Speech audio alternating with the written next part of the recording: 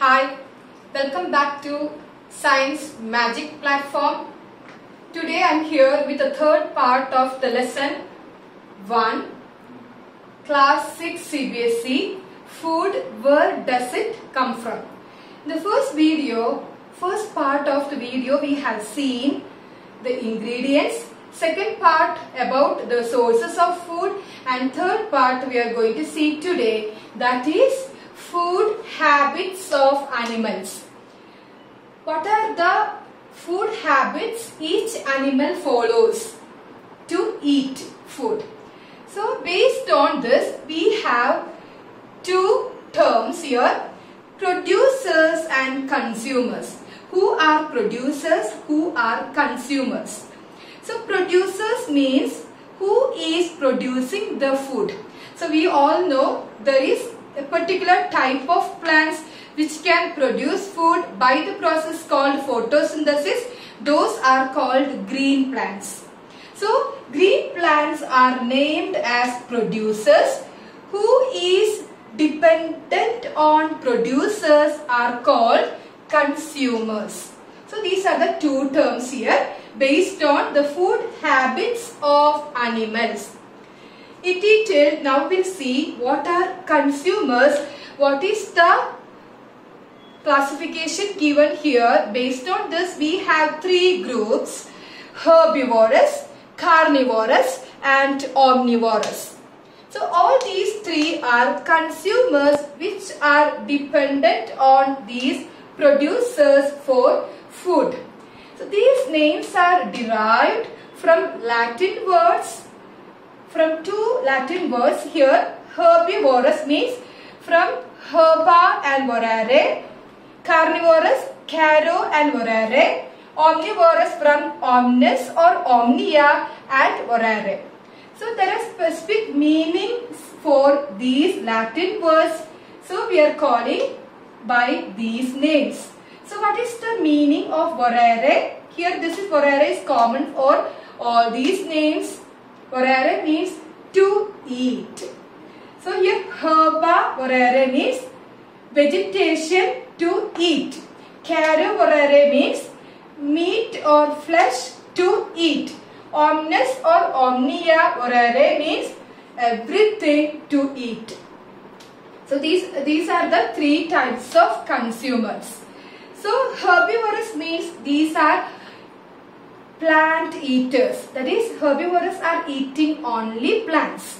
So examples we can see: cow, buffalo, deer, horse. All these are examples for herbivores.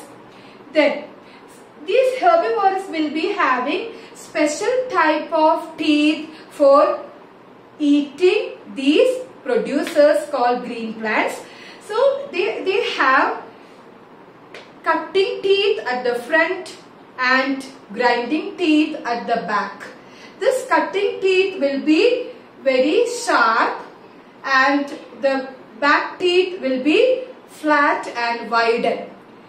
Moving to the next one, carnivores, caro vorare. That means these are flesh or meat eaters.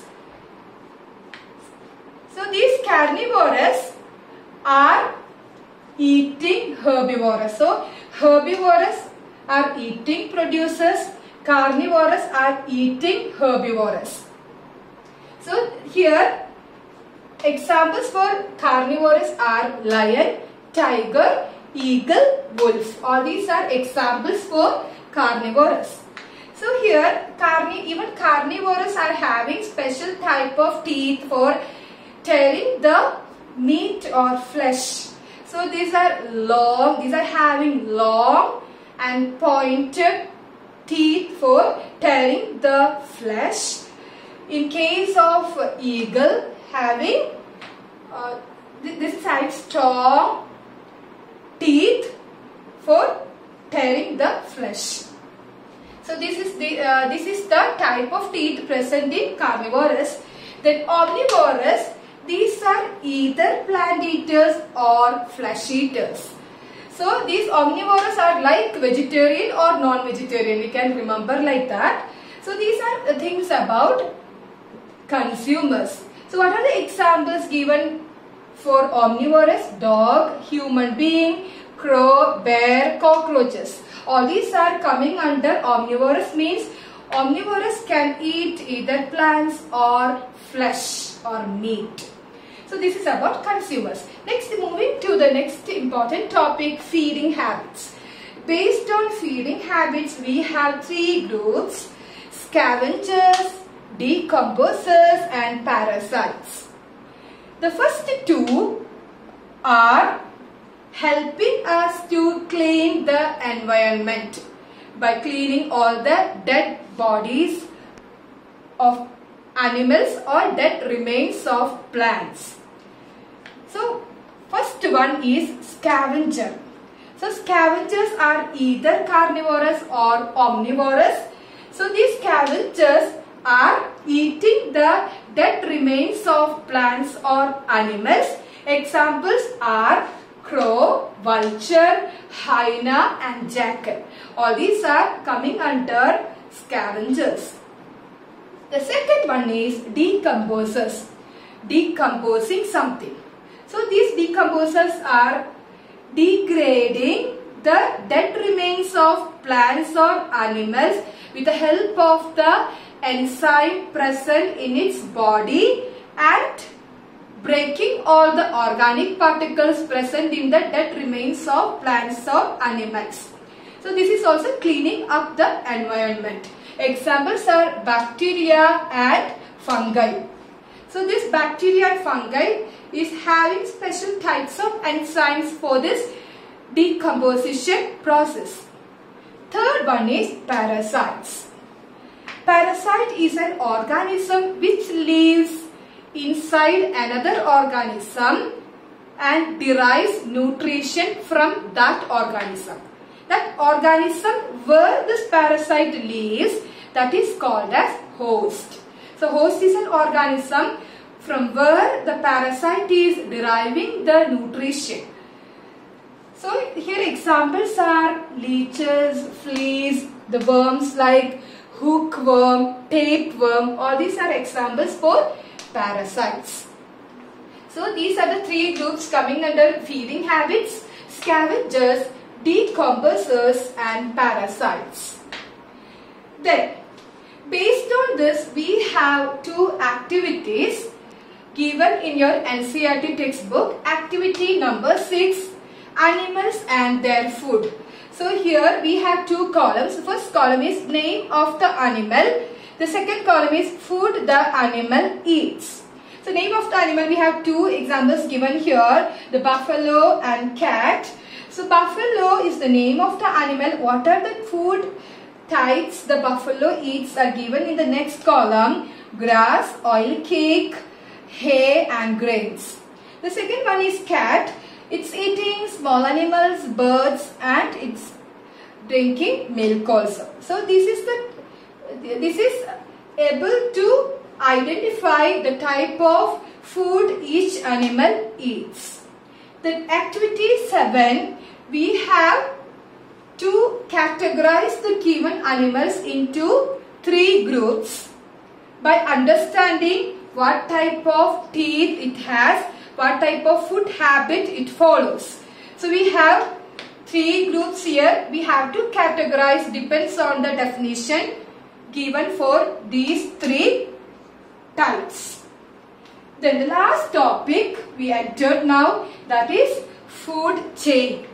So a chain means something is connected, that is called as food chain. So here food chain, we can see the interconnection between the organisms, that is called as food chain. So each organism is dependent on another organism for food, that is making a food chain. The network of food chain is called as food web.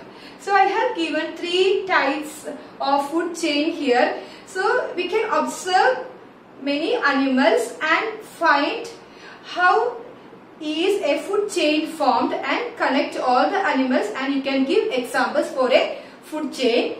So first food chain is producer. Always the first The first one in the food chain starts with a producer, the green plant here, grass. The grass is eaten by grasshopper. The grasshopper is taken by lizard. Then lizard is taken by eagle. Eagle is taken by eagle is consumed by fox. Or else the same chain in another way we can tell. Grass is taken by grasshopper. Grasshopper by frog. Frog by snake. Snake by eagle. So like this the chain continues. So this connection is called as food chain. Another example is given with water. Here this water plant, it is taken by pond snail. Pond snail is eaten by a fish. Fish is consumed by eagle. So these are the three examples you can remember for a food chain. So by this we are finishing this lesson. Hope you understood. Bye.